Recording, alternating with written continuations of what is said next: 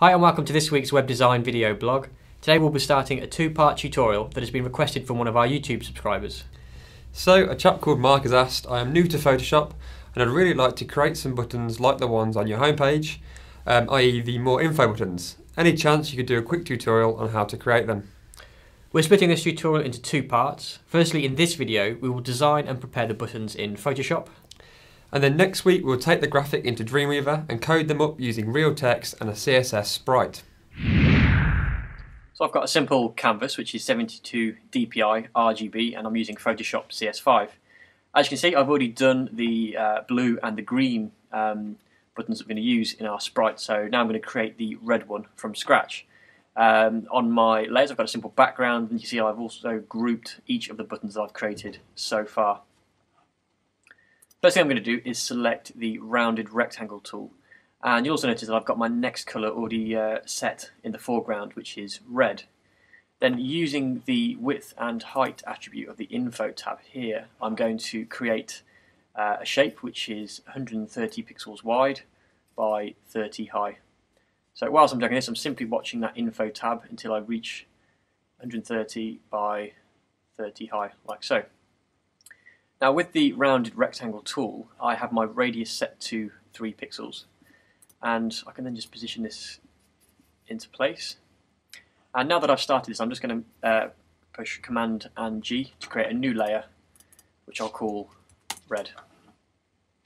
Okay, so the next thing I want to do is to add a stroke. So I'm going to go to Layer, perhaps if I click on the layer first, Layer, Layer Style, Stroke, and I'm going to add a 1 pixel stroke in there. I'm going to set it to the inside, and I'm going to select a sort of darker colour of the red, like that. Okay, and the next thing I'm going to do is to then add the gradient overlay. I'm going to take that and just let it set as the default black to white. I'm going to change the blend mode from normal to soft light, and then bring the opacity of that down to 50%.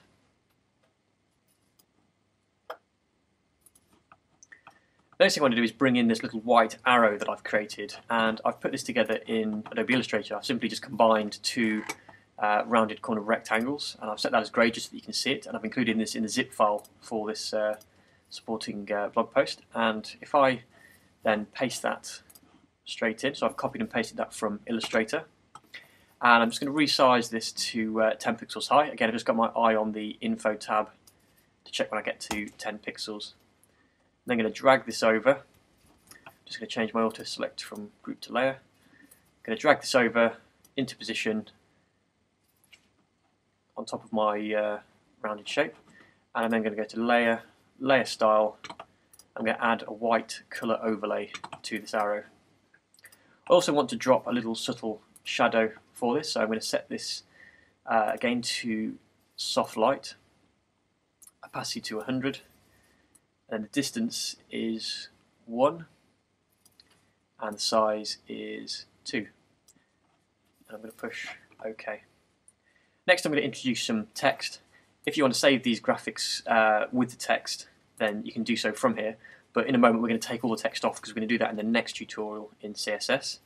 We can just type something like find out more, and I'm going to change this now to white by changing the foreground colour, and I'm just going to position this into place. Obviously you can use whichever typeface and size that you wish. I've simply got Arial, which is size 11 bold, which you can see up here at the top. I'm just going to position that in the correct place. What I'm also then going to do is, looking at my layers, I'm going to copy the drop shadow that I've already created for the arrow. So I'm going to hover my mouse over drop shadow over here. I'm going to hold down Alt and then drag this onto the find out more text, which will copy that effect exactly like that. So the final thing that we need to do for the first state of our button is to add the little sort of white highlight colour at the top of the button. So to do this, we're going to create a new layer. We can call this highlight perhaps, and we're then just going to zoom in on the red panel. Next I'm selecting the marquee tool, so we're in our new layer. I'm just going to select the little perimeter that I wish to use for the highlight, and I'm just creating this with the marquee tool.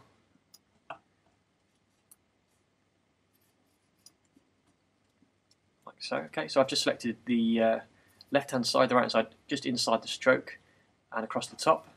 I'm then going to select the gradient tool. I'm just going to check that I've had this set to foreground colour to transparent. Then on this new layer, I'm just going to simply click, then drag the gradient downwards to create a sort of downwards gradient in my marqueed area, like so. And then to this layer, I simply apply, instead of changing the blending mode, I'm going to change that to overlay. As you see, that sort of burns in quite nicely. So let's zoom back out. You can see now that this button is finished. We just simply create the overstate for when you hover your mouse over this button. So I'm just going to close that group there. I'm going to right click it and I'm going to duplicate the group. So we'll save this as red over, and I'm just going to also select back to group, and I'm just going to drag this one down below. The advantages of copying this layer as opposed to creating it from scratch is that you know that all the text and the arrow is going to be in the exact same position, so that when you do hover over, it's not going to change, the text won't change position slightly. So let's expand our red over tab, and I'm just going to change now the colour. So I'm going to select the foreground colour from red by double clicking it, and I'm going to change our red colour to a very light grey with the reference EF, EF, EF. I'm then going to open up the gradient overlay for this layer. I'm just going to change the opacity of our soft light blend up to 100%. Next, all that I need to do is change the colour of the text from white to red. So I'm just selecting the red from the middle of the tab. And then I need to do the same thing for our arrow, which is that there. So layer style.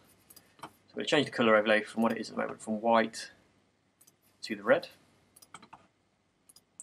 And that's essentially all that we need to do for both the on and overstate of our two buttons. In order to prepare these now for creating a CSS sprite, I'm simply just going to take away all of the text from the buttons. So that's the blue over, green, and finally our new red buttons. And I'm just going to position all these together now, because I'm just going to create one sprite that we can use. So that if we tightly compact these images into one image, it will just help us save on file size. So next I'm going to get rid of the background, and I'm just going to go to Image Trim, and this will get rid of all transparent pixels on the canvas for us. And now that we have our sprite ready for taking into Dreamweaver, we'll just go to File, Save for Web and Devices. And we'll simply save this as a PNG24, ready for part 2 of the tutorial. So don't forget to tune in next week for part 2 of this tutorial, where we'll be integrating them onto a web page with real text and CSS sprites. Thanks for watching.